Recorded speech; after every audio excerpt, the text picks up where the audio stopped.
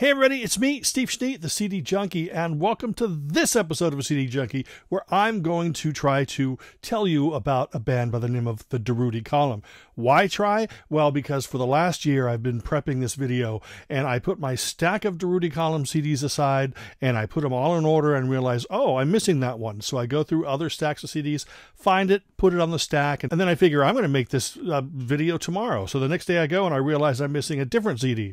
So I'll go and I'll eventually find that, and then I realize I'm missing, let's just say I'm missing 2 CDs. They're somewhere in the stacks over here, so this isn't complete, but I don't even have a complete catalog. There's so many different other issues and you know, things on different labels and stuff, but I'm going to try to explain this band and just show you their catalog real quick. I'm not going to go in depth because there's so many titles. But let me tell you something about the DURUTTI Column. They are the only band in existence that the sound of the band and the mood of the band is dictated by the mood of the listener.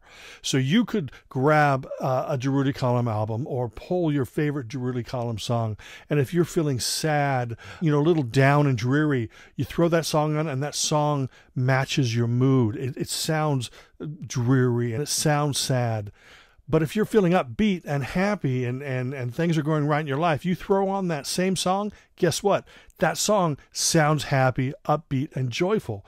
It's the strangest thing. It always happens to me with the DURUTTI Column, whereas their music is so hard to describe. So you're lucky, because at the end of this video, I've got like about a 3-minute medley showing you just little tiny bits and pieces of about 6 or 7 DURUTTI Column songs, so you can get an idea. DURUTTI Column is basically Vinnie Riley on guitar and most instruments, Bruce Mitchell on drums, and then he has other people come in. It's chiefly instrumental, very moody. Some people used to call it New Age, far from New Age. Some people call it post-punk. It's post-punk New Age. Let's just put it that way. It's so different, so wonderful. A lot of you people already know DURUTTI Column, well, maybe indirectly, because Vinnie Riley, the main guy, the guitar player, he is the gentleman who played guitar on Morrissey's debut solo album. You know, the one with Suede Head and Every Day's Like Sunday. And of course, there's debate on who wrote the songs. Some say Vinnie Riley wrote the music, and some say Morrissey or Stephen Street or whoever wrote the music. It doesn't matter. The fact is that his guitar is there, and so that's probably where some of you already know his name. But let's go into the catalog.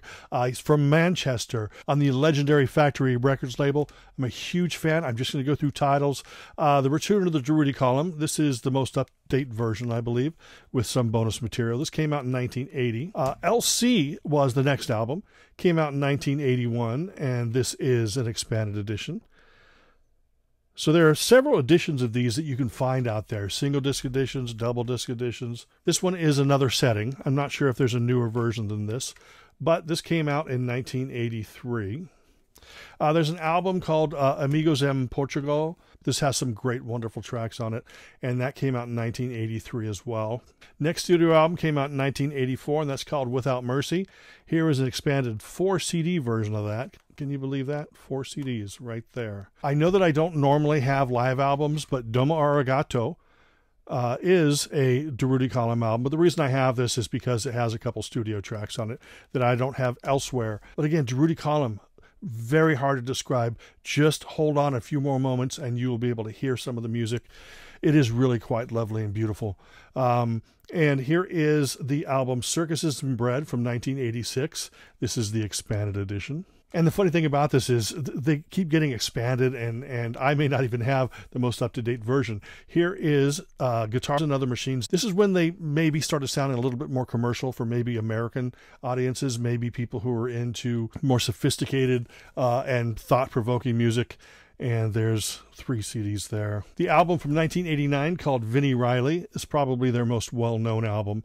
This has a song called Otis that was actually used on a TV commercial here in the U.S. about 20 years ago.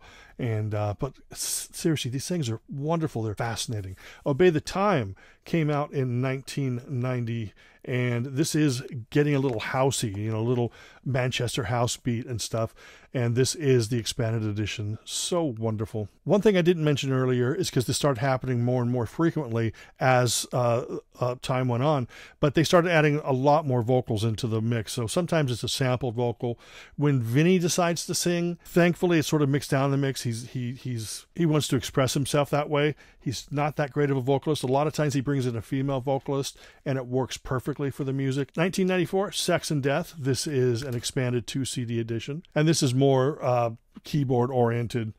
Speaking of keyboard oriented, the album Fidelity, even though he's pictured there with a guitar, this is one of those albums where sometimes it's kind of hard to find the guitar because he's, messing around with keyboard sounds and modern technology, a lot of great melodies and stuff. He is not a conventional artist. He does things his way. When you listen to a DURUTTI COLUMN album, he's always surprising you with new and inventive sounds, but he's still very much Vinnie Riley and DURUTTI COLUMN. Now, here is an album that came out in 1998 called Time Was Gigantic When We Were Kids. 2001 came the album Rebellion. 2003 came Someone Else's Party. 2004 came Tempest Fugit. 2006 came Keep Breathing. Idiot Savants came out in 2007. Soundtrack to Treatise on the Steppenwolf. Sunlight to Blue, Blue to Blackness came out in 2008. One of the albums that's lost in one of those stacks over there is Love in the Time of Recession, which came out in 2009. In 2010, he released A Pain to Wilson, which is his tribute to Tony Wilson, who started Factory Records, a legendary figure who believed in Vinnie Riley and his music, and who unfortunately passed away. Short Stories for Pauline came out in 2012. Another CD I'm missing that's over there somewhere is Chronicle XL, which is a 2-CD release. It's like a red box. And for studio releases, that's what I have. Now, he has many different compilations out. They're always filled with something wonderful, something unique. Now, here is a 2-CD compilation, which is Sporadic Recordings, Volume 1 and 2, and then here is Sporadic 3. And these are all like outtakes, unreleased tracks. That is it for my DURUTTI COLUMN collection. I'm sorry I didn't get deeper into the band, because now I want to present to you some music so you can hear what they sound like. They're a band that's hard to describe, but so easy to embrace and so easy to become addicted to that you start searching out everything you possibly can. Now sit back and enjoy just short little snippets of some of my favorite DURUTTI COLUMN songs.